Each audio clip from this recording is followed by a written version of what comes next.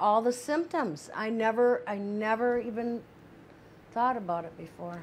A painful revelation for a pet owner who says her beloved dog was the victim of tainted food. That brand, Purina Beneful, is being blamed by thousands for sickening and even killing their pets. Our own David Custer reached out to you last night about this story. Hundreds of you responded. He joins us now from the Social Media Center with this I-Team report. David. Yeah, Carrie, take a look at this. The responses from the post I made last night. It was shared over 1,000 times, and it opened the floodgates to hundreds of people who had a very similar experience.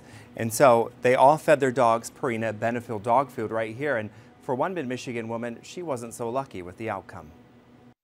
A familiar face no longer greets Peggy and Terry Hawkins. It was just devastating, to open the door and him not being there. He, a 2-year-old Cocker Spaniel Jack Russell mix named Shadow. He was the light of their lives. This is him out here on the deck. He's so pretty, ain't he? Yeah. The once happy-go-lucky little pup suddenly became violently ill nearly 2 years ago.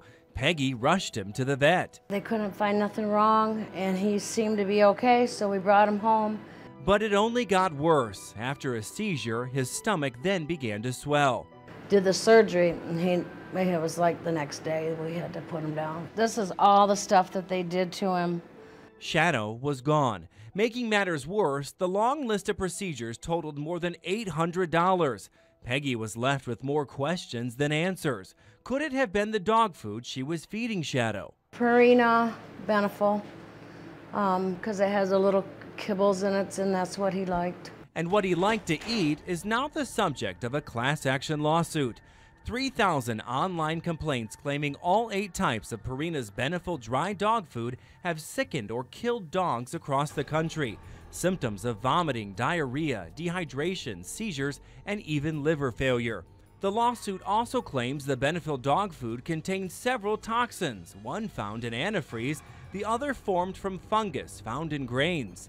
Purina responded to our questions, denying the claims, stating that the lawsuit is baseless and that the company follows strict quality guidelines, and says consumers can continue feeding their pets Beneful with total confidence.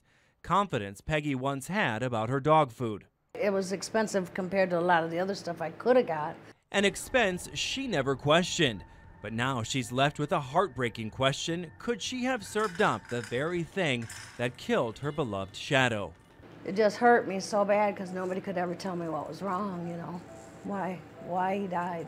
He was such a good dog, I don't know. I really want another dog, but I'm not ready yet. The lawsuit asked Purina to pay damages to the thousands filed under the suit and forfeit any profits earned from the Beneful brand. Now, according to these court documents, Purina has until April 2nd to respond to the complaint. Reporting live at the Social Media Center, David Custer, WNEM-TV 5. All right, thank you, David. Now, if you believe your pet was sickened by tainted food, you can contact the law firm handling this class action lawsuit. It's the Morgan & Morgan Litigation Group. You will find a hot link to their website on our homepage.